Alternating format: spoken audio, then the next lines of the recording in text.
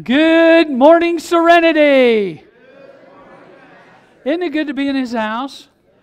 What a beautiful day He has given us to worship Him in spirit and in truth. We are glad that you are here today. Make yourself at home.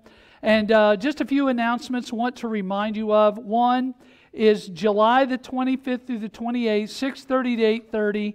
We'll be having our Family Fun Fest. Thank you, those that were able to come out Thursday night and pass out flyers in a neighborhood. We thank you so much for that. And we're looking forward to what God's going to do during that time. We're going to have a wonderful week, okay, Monday through Thursday during that time for our Family Fun Fest. Tribute Quartet, August the 21st at 6 p.m. Love offering will be taking to defer the cost of having them in. Our fall revival with Brother Rick Carter will be the September the 14th through the 18th. On the 18th, we will be celebrating the church's 37th anniversary, and we'll have dinner on the grounds, okay, during that day. September the 26th through the 30th. Today is the cutoff day. Those of you that want to go on the joy trip, okay? The 26th through the 30th. Sign up today, get your $60 deposit into me so that we will be paying the quartet convention tomorrow. Okay? So please be mindful of that. It's $385 for the week, plus or minus a few meals that you'll be on your own for and some gratuities. But we'll be going to 3 shows, our lodging, 4 meals, a breakfast provided, and then the National Quartet Convention on Wednesday and Thursday evening. So please be mindful of these announcements. This coming Thursday night, 6:30, we'll be having another visitation blitz. So if you can come and help, please do so. So all we're doing is walking around the neighborhoods and putting door hangers on the doors that have some invitations on them for our Family Fun Fest, okay? And I appreciate those that were able to come and to participate in that. You ready to sing praises unto the Lord? Oh, a little more enthusiasm, church. Are you ready to sing praises to the Lord? Let's do that. Let's stand if you would, please. What a mighty God we serve, amen. What a mighty God we serve. What a mighty God we serve. Angels bow before Him, heaven and earth adore Him. What a mighty God we serve. What a mighty God we serve. What a mighty God we serve. Angels bow before Him, heaven and earth adore Him. What a mighty God we serve. Good singing, Pastor. Let's go to the Lord in a word of prayer. Remember each and every one that is on our prayer list, if you would. We still have those that are recuperating from procedures. We have those that are traveling, that are out on vacation. Let's pray that the Lord will give them journey mercies, bring them back to us, and let's just ask God to work in our hearts and lives. Did you come to receive a blessing today? Amen. If you came to receive a blessing, He'll give it to you, but you need to be ready to receive it. Amen. Okay? So let's go to the Lord in prayer and ask Him to bless today, and that everything said and done would bring honor, glory, and praise to our Savior Jesus Christ. Okay? Brother Martin, lead us in prayer, would you please? Lord, we come to you and we're thankful for everything that you've done for us. Lord, we just want to keep you on our mind, and Lord, let's just praise you. We're thankful for Brother Wallace making it back today. And we're thankful for everybody that's here, and we just pray for everybody's health, and we're just grateful for everything you do for us. I pray this in the Lord's name. Amen. Amen. Thank you. May be seated. We are certainly glad that you are here with us today. And if this is your very first time here at Serenity Baptist Church, you did not get a visitor's card when you came in, Would you be so kind as just to slip your hand up? We might have a record of your visit. Anybody? Right over here, Brother Terry, and right here. Ladies, thank you so much for being here today. Make yourself at home. Right over here, Brother Terry. Anybody else? Right over here.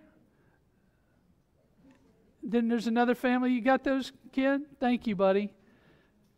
Thank you so much. If you would, fill that card out. And in just a moment, we are going to have what we call our penny march. And you can take that card and put it in that plate as it's passed. It's just loose change that goes to our kids' ministries. We'll use it for Vacation Bible School, for Christmas, Easter, activities for the kids.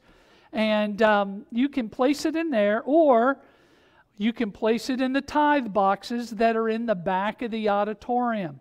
And may I say, please do not forget, church, that we need to be faithful in giving back to God that which is already rightfully His, okay? So please be mindful of that if you would please. Brother Warren, if you'd come with the penny march, please.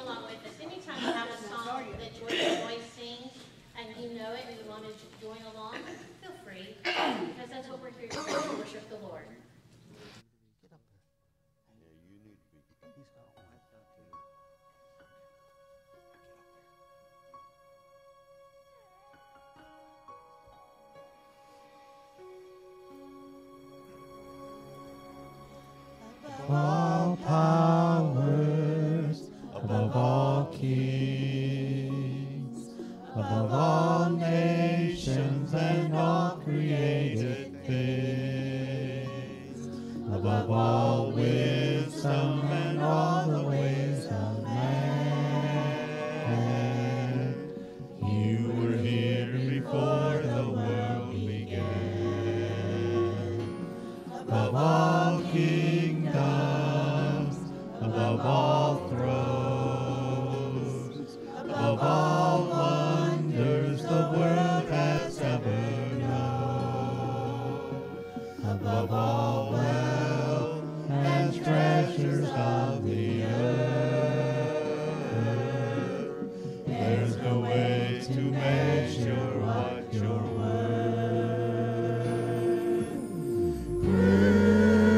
crucified, laid behind the stone. You lived to die, rejected and alone, like the rose trampled on the ground. You took the fall and thought of me above all.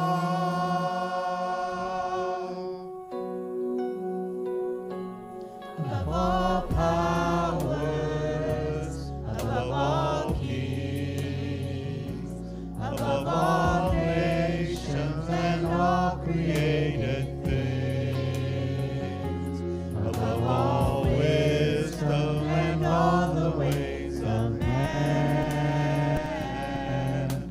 You were here before the world began.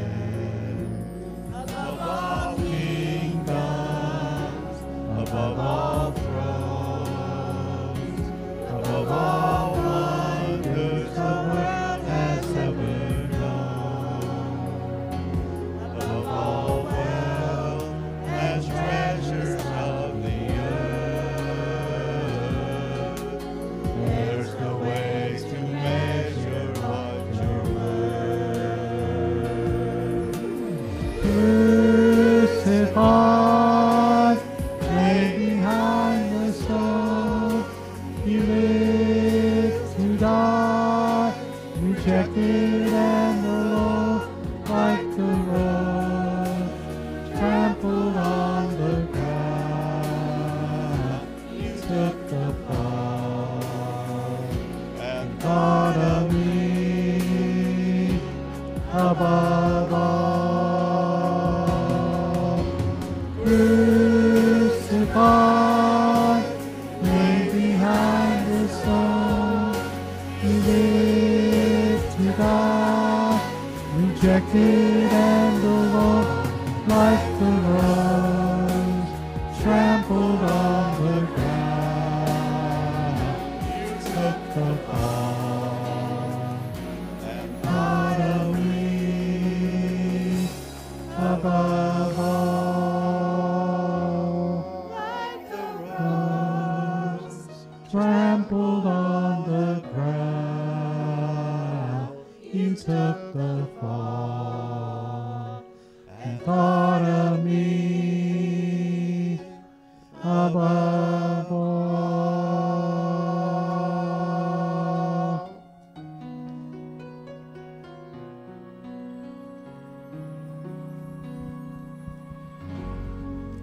Amen. Amen.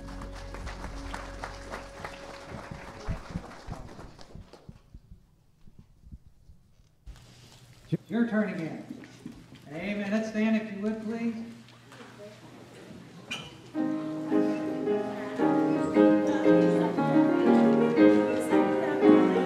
What a good-looking group out there.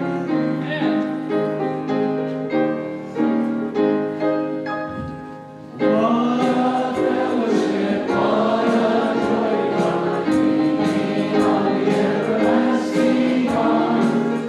a blessedness, what a peace is harmony.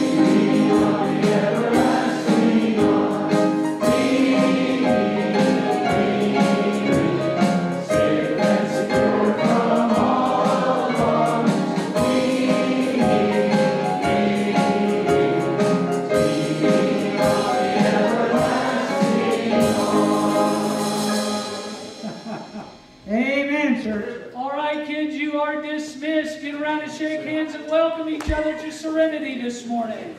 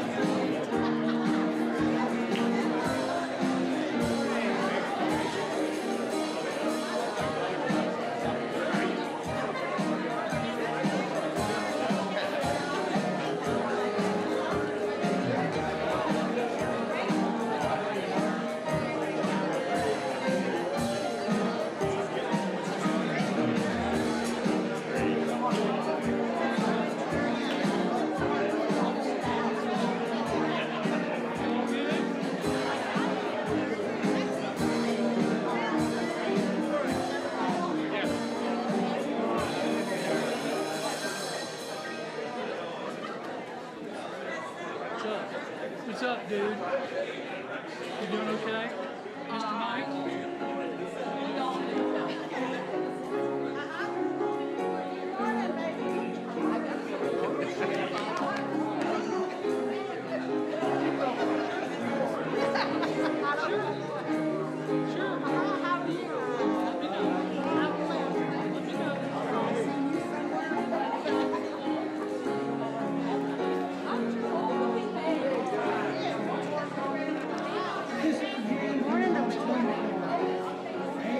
Morning,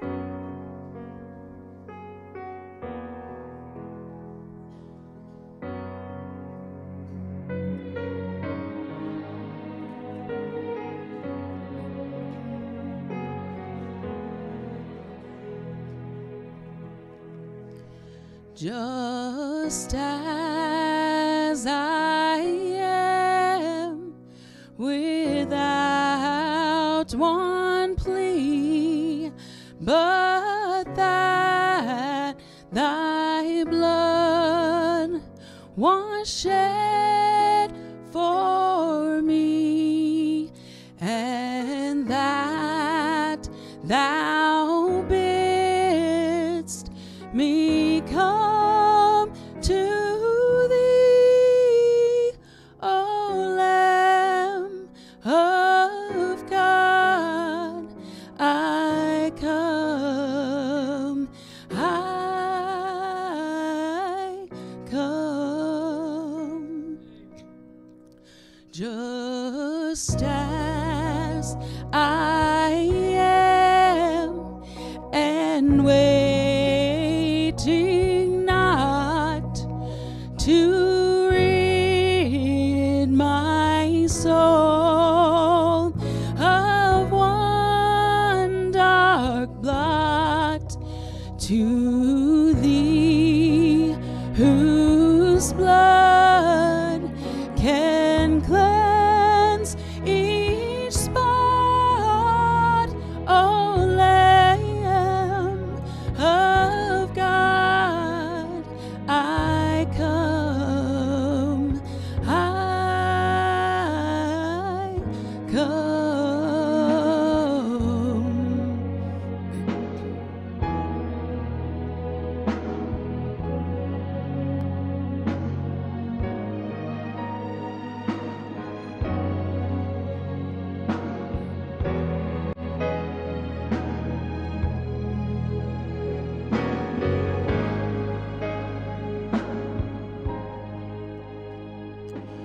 Oh, to Jesus I surrender. Oh, to Him I freely give.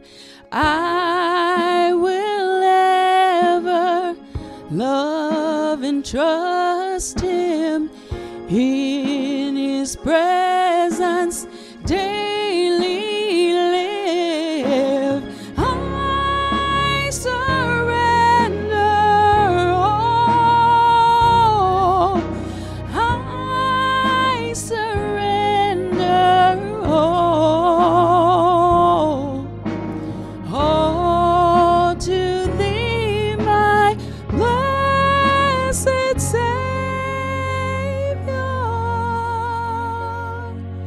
Oh, I surrender all.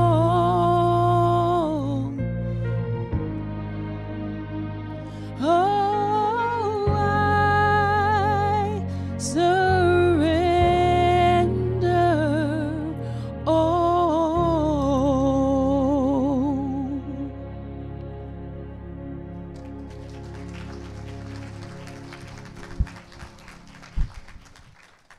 Thank you, Miss Jen. And that is our prayer today, that if you do not know Christ as personal Savior, you'll surrender to His love today and His sacrifice.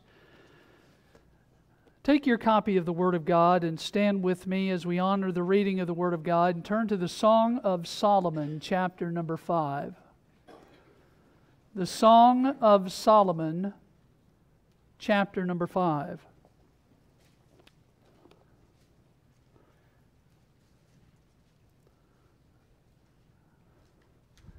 I want to begin in verse number 8 of chapter 5 of the Song of Solomon.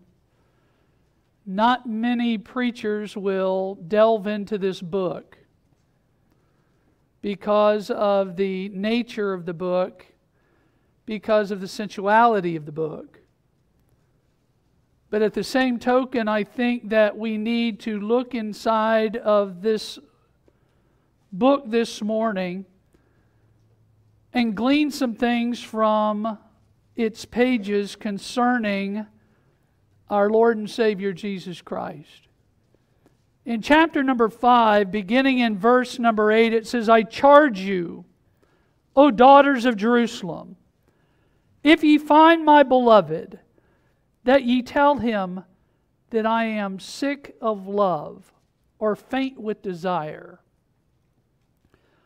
What is thy beloved more than another beloved? O thou fairest among women, what is thy beloved more than another beloved, that thou dost so charge us?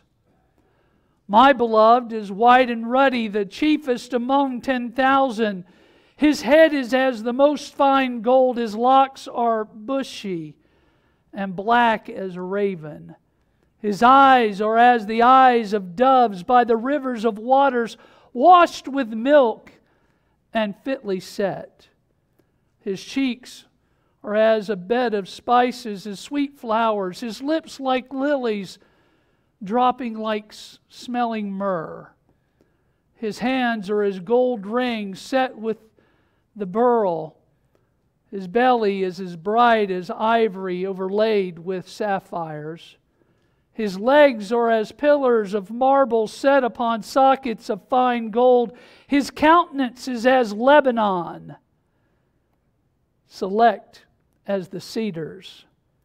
His mouth is most sweet, yea, he is altogether lovely. This is my beloved, and this is my friend, O daughters of Jerusalem. Let's pray. Father, thank you for your love for us. Thank you for each person that is in this building today. Father, I know that there are others that cannot be here because of illness. I pray, dear God, that you would intervene. But Father, I also understand there are those that could be here that are not. And I pray, dear God, that you would speak to their hearts. I pray, dear God, that you would work in our lives. May the Holy Spirit not be quenched or hindered in any way. And Father, I pray that you would honor your word today. We understand that it will not return void, but it will accomplish whereto it is sent. Dear God, I pray that if there's one here that doesn't know you as Savior, that they'll not leave this building without trusting our blessed Savior. For it's in Jesus' name, amen. Thank you. You may be seated. In the book of the Revelation, in chapter 19, verse number 6 through 8, it says, "And I heard as it were the voice of a great multitude, and as the voice of many waters, and as the voice of mighty thundering, saying, Alleluia! For the Lord God omnipotent reigneth. Let us be glad and rejoice and give honor to Him.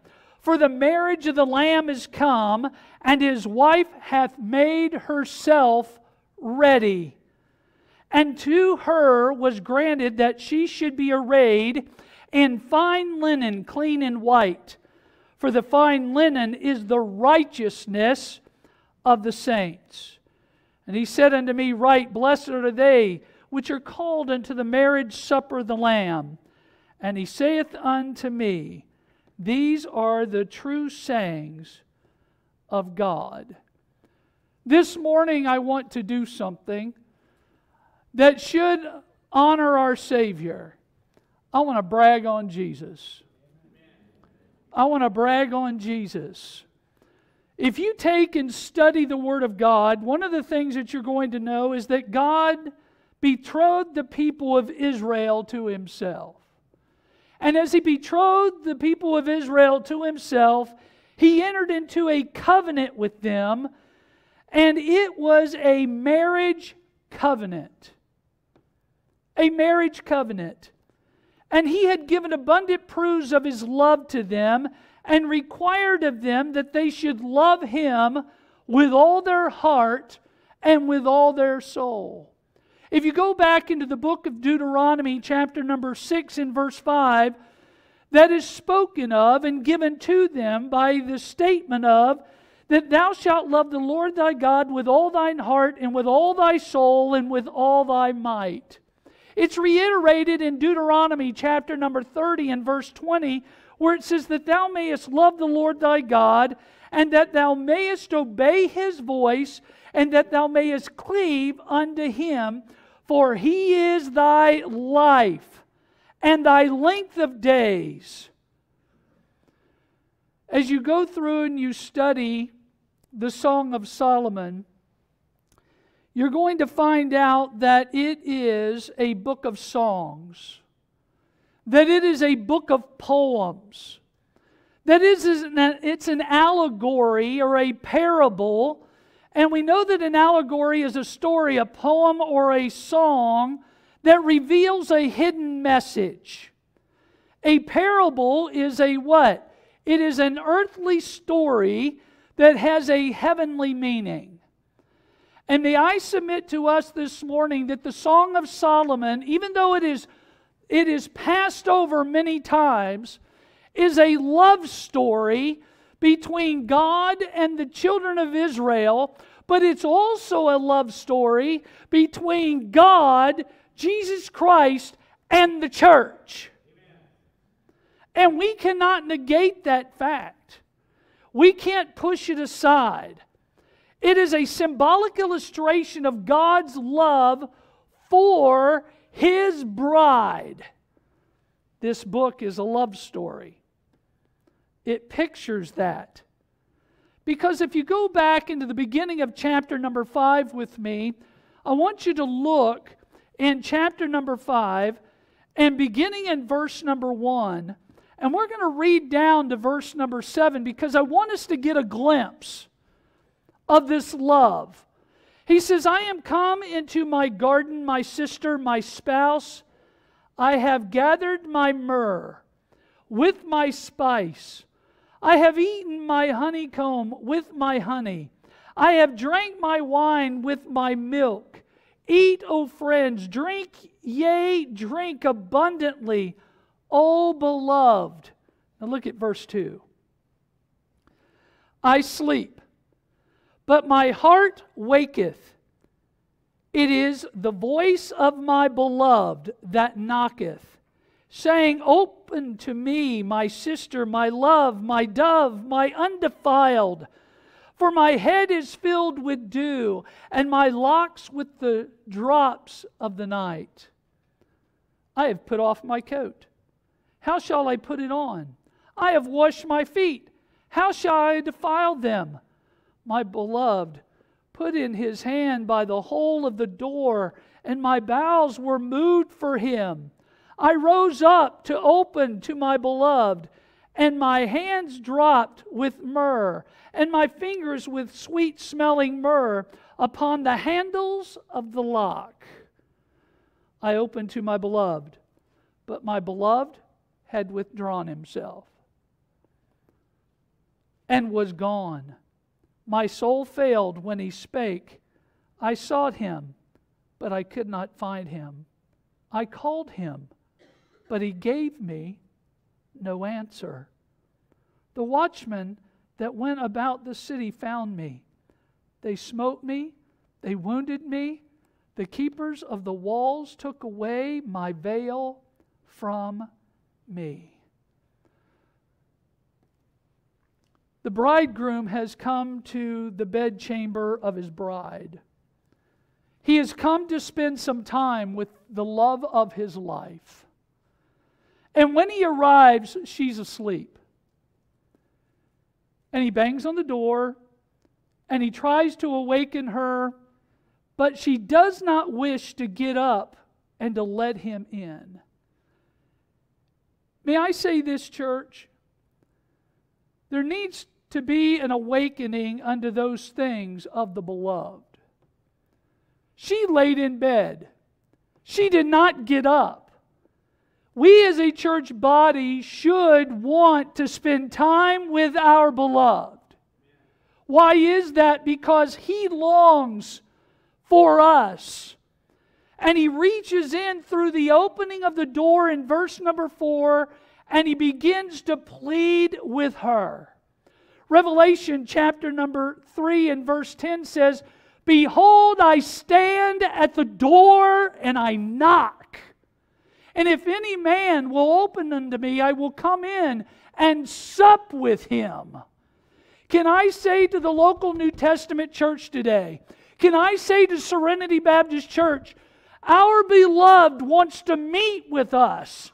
He wants to commune with us. He wants a relationship with us.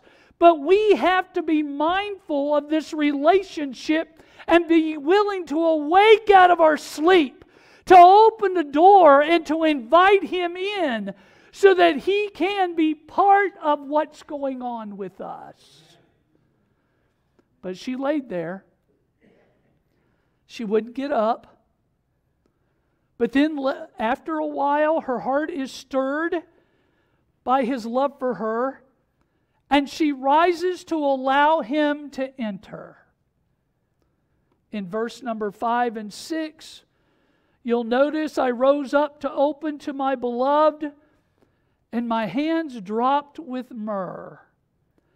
The custom of that day was that when a man would call on an individual and they did not open the door, that they would leave a calling card. Now, if I've made a visit to your house and you were not home, you would probably find a card stuck in the door, or my business card stuck in the door, or a tract stuck in the door from the church. Most of the time, you'll leave a note or a calling card when you go to visit somebody and they're not there. If I go to a hospital room and that patient is asleep, most of the time I will not wake them up. I will leave my card on their table next to them. When somebody went to the door of their loved one, the one that they loved, their calling card was a fragrance. They would leave, in this case, some type of perfume smell, or they would gather flowers. Do you remember, gentlemen, back in the day, when you would court somebody, what would you take to the door?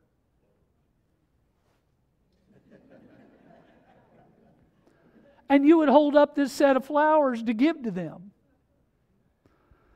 And they would smell, oh, they just love those roses.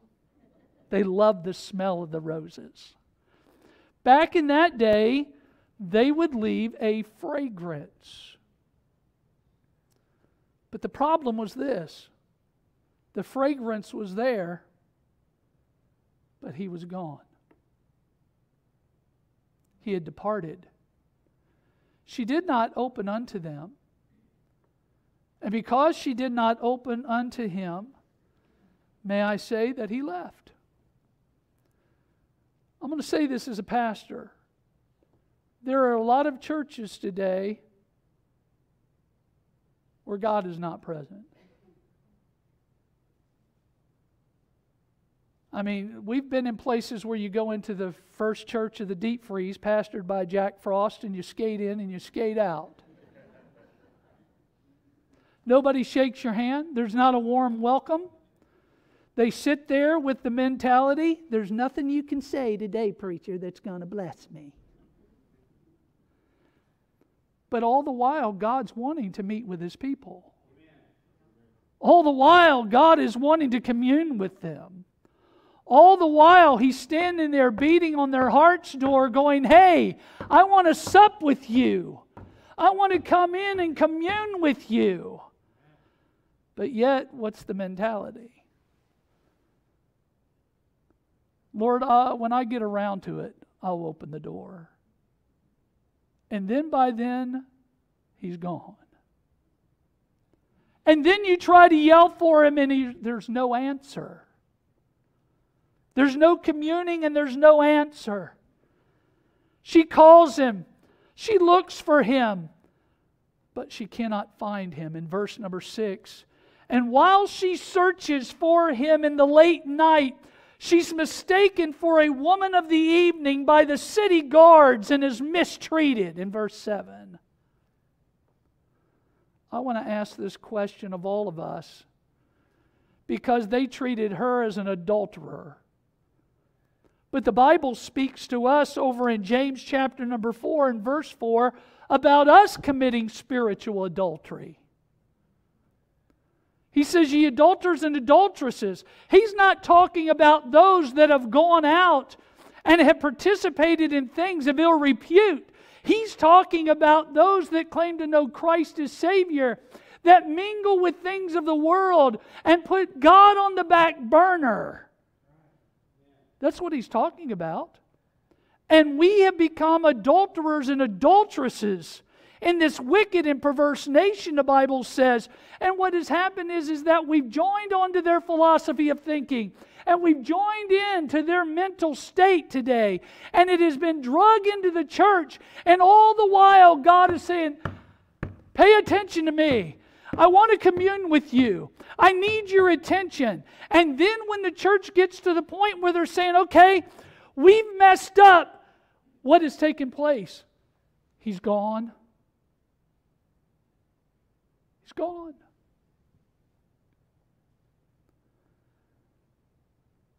How many times has Jesus come to us? How many times has He longed for our attention and our love? How many times has He wanted to spend time with us? But how many times have we turned Him away? How many times have we been too busy?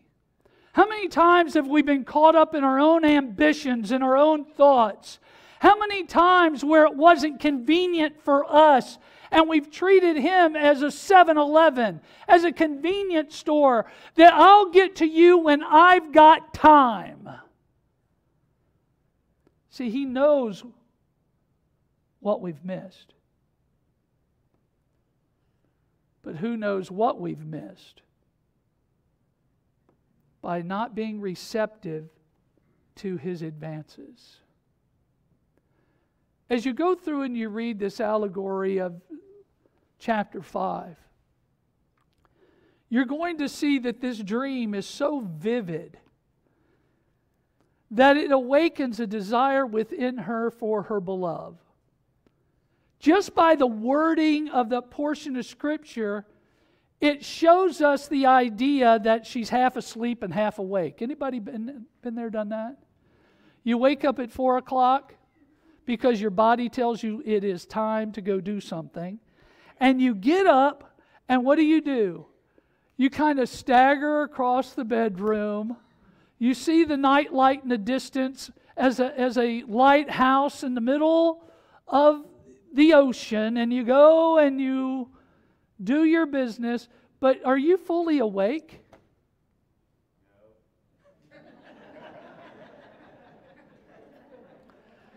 Thanks for waking him up.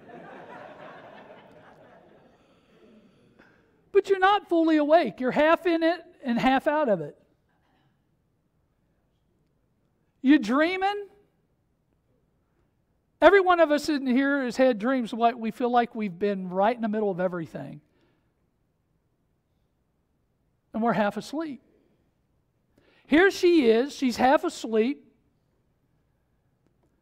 And in an effort to find him, she now enlists the help of some of the young women in town. Verse number 8. Look at this.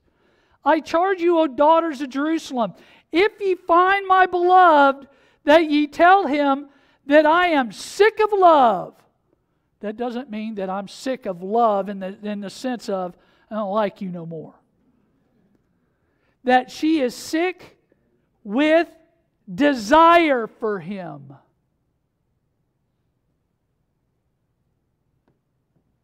Now,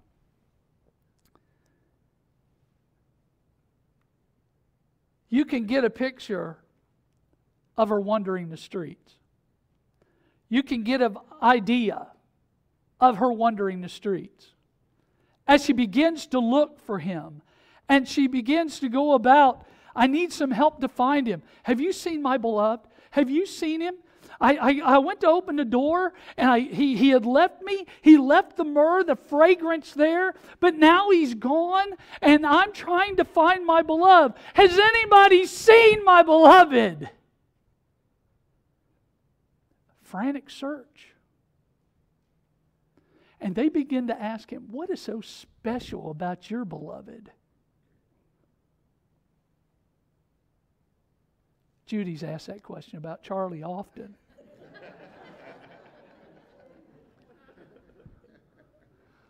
What is so special about your beloved? Well, if you look at the scripture we read this morning, you're going to see what is special.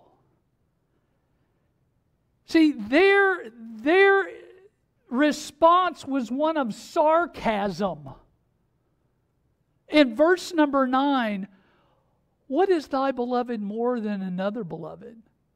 O thou fairest among women, what is thy beloved more than another beloved, that thou dost so charge us? What is so special that you're charging us to go find him? That you're challenging us to seek him out? What is so important about him? Well, I can almost hear her reply. See, you don't understand. My beloved is enduringly strong. My beloved is entirely sincere. My beloved is eternally steadfast and immorally graceful and imperilably powerful. And in partiality, he's merciful. See, you guys don't understand. My beloved is one that has power and that is called the King of the Jews. That is the King of Israel and of righteousness and of judgment to come. That my beloved is the King of all ages and the King of heaven and the King of glory. Do you understand what I'm saying today? That's our beloved. That's our beloved. That our beloved is the King of kings and the Lord of lords. That he's the greatest phenomenon that's ever been given to man, that has ever crossed the horizons of this world. That he is God's Son, that he is the sinner's Savior, that he is the centerpiece of civilization, and he stands in solitude of himself. Do we get a picture of our beloved? That he's unparalleled and unprecedented. That he is the loftiest idea in literature and the highest personality in any philosophy. That he's the fundamental doctrine of true theology. And he is the miracle of the ages. Can you see her given a description? Why is he so important? See, that is just the opening the bride needs. She is so filled with love of her beloved that she begins to tell them why he is so great. What description would you give your Savior today? Could you say these things I just said? See, the Bible goes through and tells us about the description of our Savior. There's not one promise he has not kept in our lives, is there? That would be, you're right, preacher. There is not a promise that he has not kept for us. There's no love any greater than the love that he has for us. There was no sacrifice that it was ever given. There was no righteousness that was ever imputed unto man any greater than our Savior, Jesus Christ. There was no grave that held our Savior that could ever hold him. You know, there's a lot of slang terms that have been used for a long time. I think, and some of you correct me if I'm wrong, okay?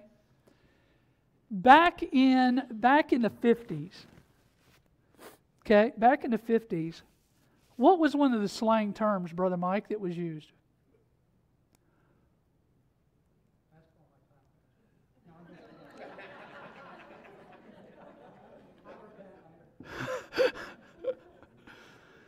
But when a girl would give a description of their boyfriend, did they call him dreamy?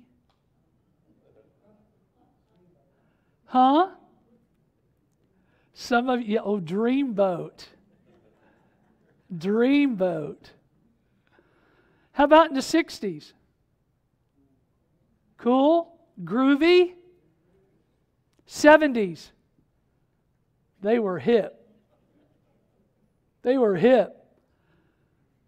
In the 80s? Huh?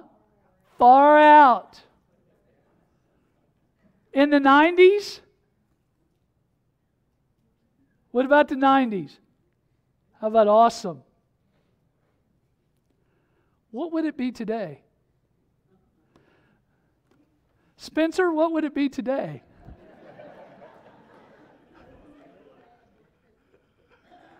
I mean, huh? Sick. Oh, yeah. Yeah, he's sick. He's sick. Or he's dope, man.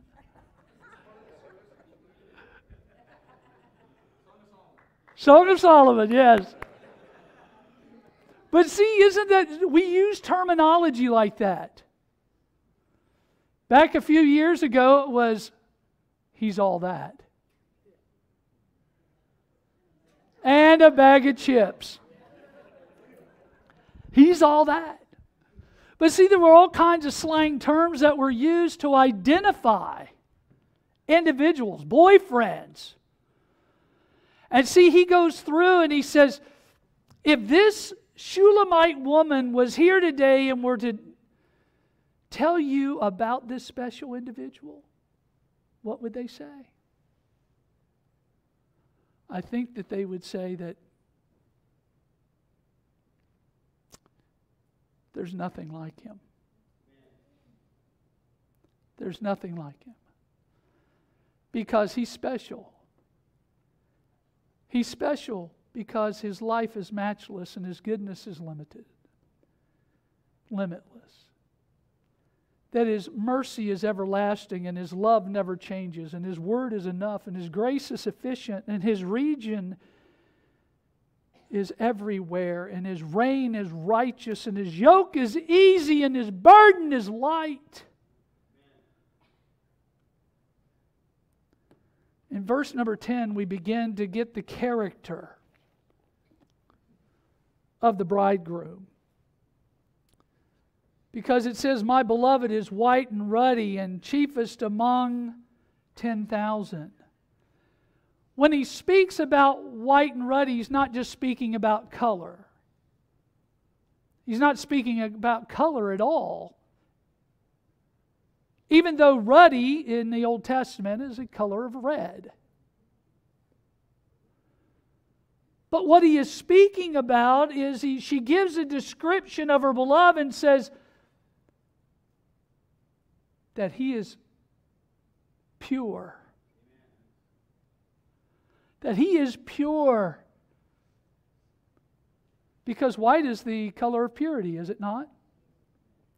Ladies, when you got married, or if you're going to get married, what do? You put on white as a sign of purity. Nowadays, it's not that way.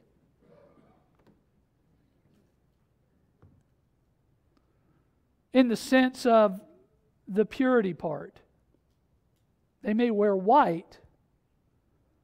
Some are not.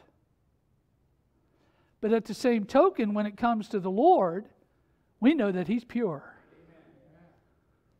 That there's no sin in Him. None at all. And that's what the Bible speaks about as white, is that purity. Ruddy is the description of a person in the bloom of health. And this woman looks at her beloved as the essence of purity and health. And she says, you know what? He's holy. 1 John chapter 3 and verse 5 says, and ye know that He was manifest to take away our sins, and in Him is no sin. Folks, I want to tell us all right now that if Jesus Christ would have sinned, we would yet be in our sins and would not have a Savior. 2 Corinthians chapter 5 verse 21 says, for He hath made Him to be sin for us who knew no sin, that we might be made the righteousness of God in Him.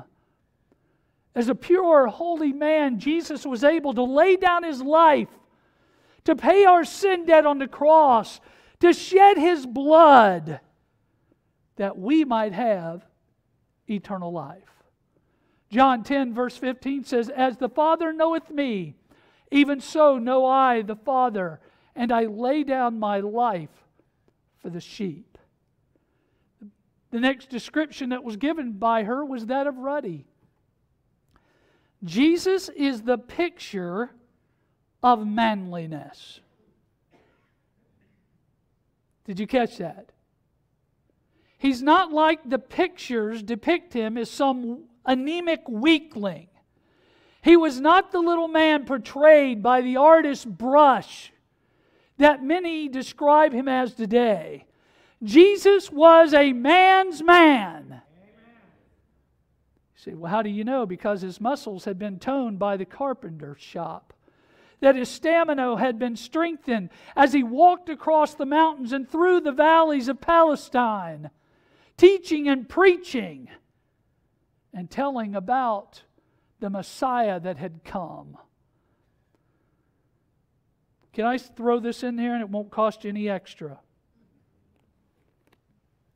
We need some men today to be men. What? We need some men today to be men and not snowflakes. We need some men that are going to rear up their family the way God intends them to be reared up.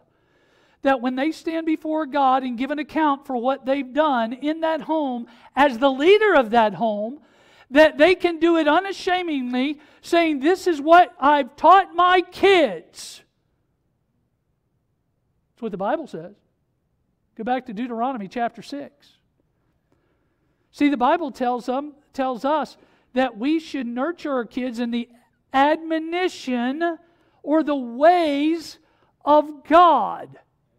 Why is it that kids do not want to be in church by the time they're 18? It's because their parents have taught them what? That church is a non-essential. Is a non-essential. Because the Bible speaks about that today, even in our lives. Oh, preacher, is the Bible relevant for today? Oh, it's more relevant than it's ever been. It's truer now than it's ever been in our minds. Why? Because everything that the Lord has told us in the Scripture is coming before our eyes, being predicted and shown to us. And what have we done? We're like the gal where he comes and he knocks on the door and we lay in bed until we all of a sudden, oh, that was the Lord.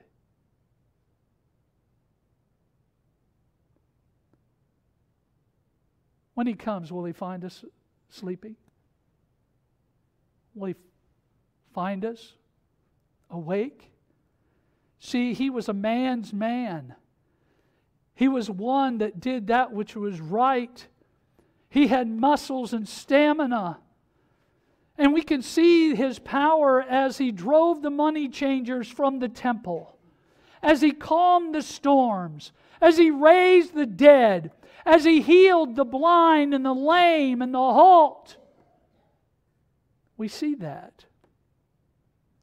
You not only see the character, but in verse number 10, in the second part of that verse, the Shulamite woman looks at her beloved and she calls him the chiefest among 10,000. She says this, when you see him, you'll recognize him because there's nobody like him. There's nobody like my Jesus. Nobody. And as you go through, we're to praise him. Isn't he worthy of our praise today? He's worthy of that. Because as you go back into the book of the Revelation, chapter number 4, the church has been what? Raptured out. And then you see the creatures. And you see the 4 and the 20 elders circling the throne. What are they saying? Holy, holy, holy. And they fall on their face and they worship him. You get into chapter number 5, and you read in chapter number 5 that they began to weep because they could not find one that was worthy to take and to open the book thereof. He says, don't worry, because there is a Lion of the tribe of Judah that is worthy to take and to open the seals thereof. And you find in chapter number 5, later on in that chapter, that there they are doing what? They are offering praise and worship and glory to the Lamb of God. Why? Because He's worthy. He's worthy of our praise. Our beloved had entered the valley of death. He had faced down sin. He had faced down Satan. He had faced down the grave and carried it off in victory. You go through and you read where He is praised by the angels in Revelation chapter number 5. You go through and you'll read how He is praised by the redeemed over in Revelation chapter number 7. Why? Those that came out of great tribulation and washed their robes and made them white in the blood of the Lamb. There's nobody like Him. There's nobody like Him. And if the church doesn't brag on Him, who will? Who will?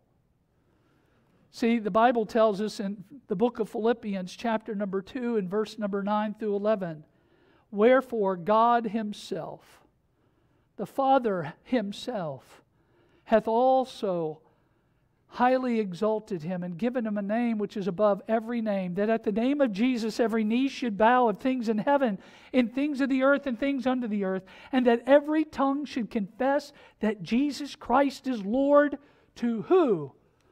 To the glory of God the Father.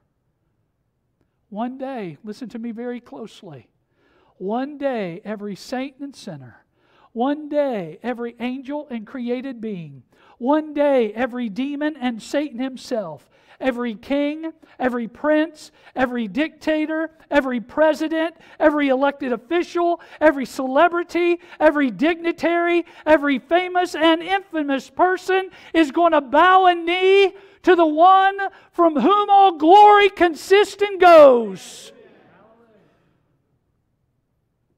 Why?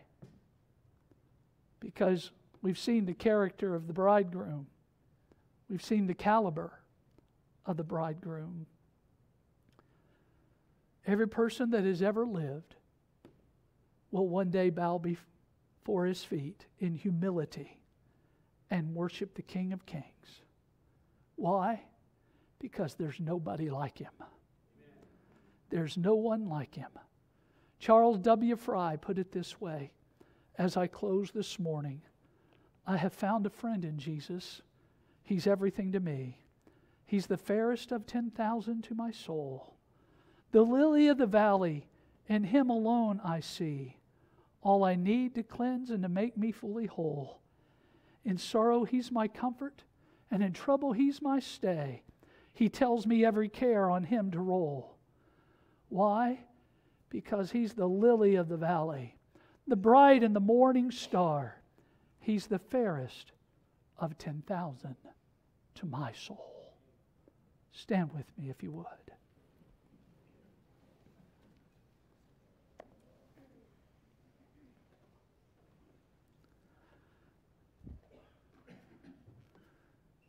I believe every person that comes into the house of God on any given day is here by divine appointment. God knew you would be here. God knew exactly what you needed. You may be here today and you don't know Christ as your personal Savior. Can I tell you that He loves you? There's nothing like Him. There's no one like Him. One that went to Calvary and bore your sin and my sin, that you might have opportunity to go to heaven to be with Him. Dear Christian, what excitement is that to us? That our beloved would do that. Oh, He stands at the door today even and He knocks. Will you open the door? Will you open the door? You here and you don't know Christ? Will you trust this one that gave His life and paid your sin debt today? Will you open your heart's door and say, you know what? I need a Savior in order to go to heaven. I need a Savior in order to have a place prepared for me. Because He is the way, the truth, and the life, and no man cometh unto the Father but by Him. Dear Christian, what have we missed over the years as He stood and He knocked on our heart's door and we didn't get up to go to the door to unlock it, to let Him in so that He could come in and sup with us, to have that relationship that He longs for, that intimate relationship of love. You may be here today and you're not 100% sure if you died, you'd go to heaven. We're not going to embarrass anybody. We'd never drag you down an aisle or anything. The only thing I'd like to do today is pray for you that the Lord would give you, as the Spirit of God deals with your heart, that He would give you the courage to come and let us take the Word of God, not my opinion, show you from His Word how you can be saved and on your way to heaven and know it. Dear Christian, what have we missed? As He stands and He bangs on our heart's door and we quench the Spirit of God and hinder Him. What have we missed? Would you come today? Say, God, there's no one like You. You're all that and more. Father, this is Your invitation. It's not mine.